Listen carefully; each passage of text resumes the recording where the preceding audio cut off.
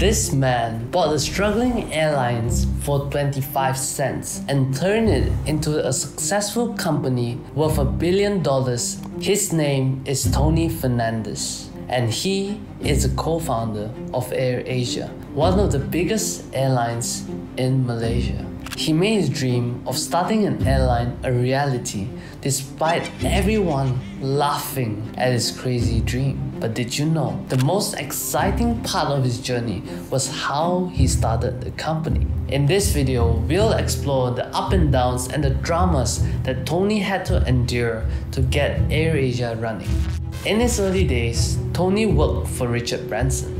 During this time, Branson would go on to start Virgin Atlantic Airways.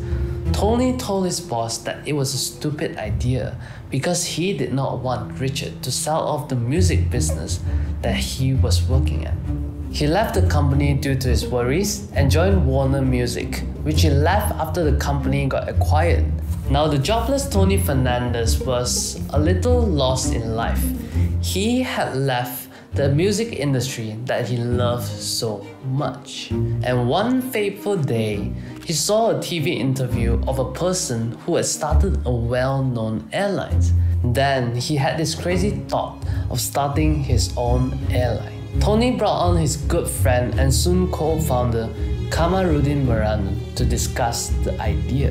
The initial plan was to provide international flights from Malaysia to Europe and partnering with other airlines for connecting flights. However, they were unsure of the idea because they had no experience in the aviation business. They needed help. Through his connections, he got connected to Connor McCarthy, a man with over 20 years experience in the airline business. Tony asked him to come to Malaysia to help. Connor rejected, but he gave Tony a chance. If they really wanted his help, they had to fly to London to meet him. 5 days later, Tony got on a flight to London. Tony shared his business plans, but Connor said it wouldn't work. Connor then gave him a new idea instead, which was to focus on low-cost domestic flights in Malaysia. They could copy everything that the European airline companies were already successful at. And Tony loved the new idea. He stood up, took his old business plan and ripped it in half in front of Connor. And soon after, Tony hired Connor as a consultant to build his new airlines. And over the next few months, the plans were made and the team was built. They even brought on a new shareholder, Abdul Aziz, for financial support. But they will meet their next obstacle very soon. They had no idea how to get an airline license. You see, the airline business was controlled by the Malaysian government. You needed their approval to start one. To solve this, Tony brought on a fourth co-founder who was highly involved in politics, Datuk Pahamin. The new shareholder was able to get them an appointment with the then Prime Minister, Tun Dr. Mahathir. Tony pitched his idea. Dr. Mahathir loved the idea.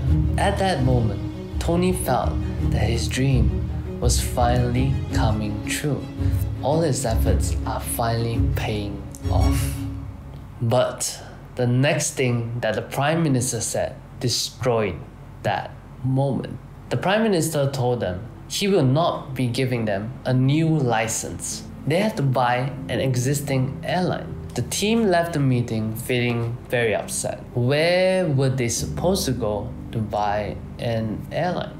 But they decided to try anyway. They went around and asked, but found nothing. All hope seemed lost. And a few weeks go by, Tony decided just to relax and play some golf. He saw someone that he recognized, and lucky enough, he knew that that person owned an airline. He approached this man and said, "Hey, I hear you have an airline." And the man replied, "Yeah, wanna buy it?" Tony said, "Yes." And the man replied, "You can have it tomorrow. We don't need it." However, he did not know anything about the airline. Was it even doing well? Tony went back and did lots of research on this company called AirAsia. The company had 2 aging planes and over 200 employees. The owner who started the project had already passed on, and no one was leading the project. It was a financial burden to the current company as AirAsia was making losses and had amassed a debt of $10 million US. But Tony and his partners needed an airline, and this was it. They went to meet the CEO of the company the next day, and when the CEO asked them how much they wanted to pay for it, Tony replied 1 ringgit, which is equivalent to 25 cents, and to their shock, the CEO agreed, but on one condition.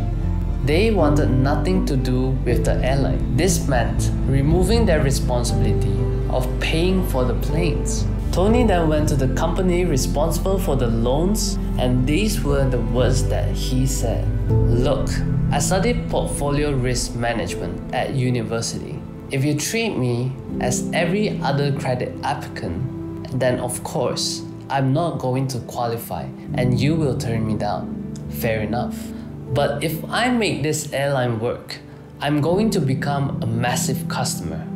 I might be leasing or buying 1,000 engines from you. Go on, take a risk. It's 2 planes out of your 2,000. AirAsia isn't growing now. You'll get the money for the remainder of the contract, but you won't make any more money. Go on, take a leap of faith. Give up the guarantee. And after some negotiation, the company actually agreed to help Tony. Tony and his team finally signed and took over AirAsia on 8 September 2001. Now that everything was in place, they got to work fast. AirAsia was still losing money. They had to make some big changes to become a low-cost airline. They redesigned the plane by removing business class seats to fit in more economy seats. Then they started selling food.